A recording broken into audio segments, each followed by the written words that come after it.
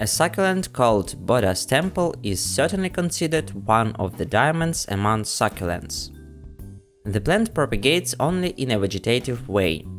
For propagation, stem and leaf cuttings are used.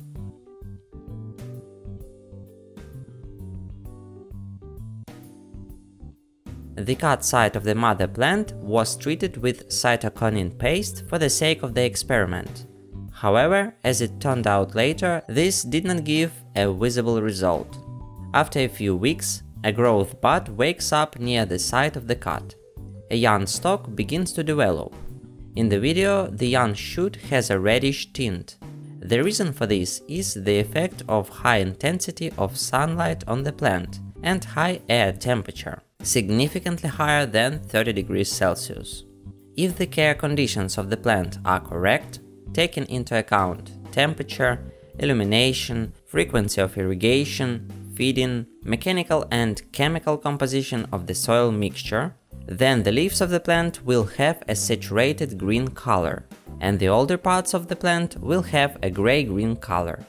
Some mistakes were made when caring for the succulent due to inexperience. If the plant is exposed to high temperature, above 30 degrees Celsius, then the succulent plant stops in development.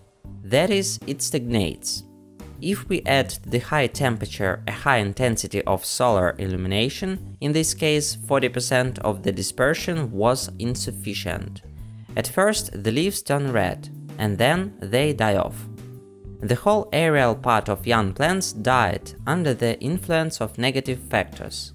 With proper care, crassula has developed a new sprout from the roots.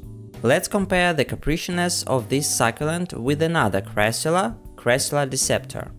In the second plant, the leaves do not die when exposed to the same ultra-high temperatures and high light intensity. The first experience in growing such a succulent gave certain results. Firstly, it is not a slowly growing plant, as is commonly believed. With proper care, the succulent gives an increase every 2 weeks, 2 leaves more.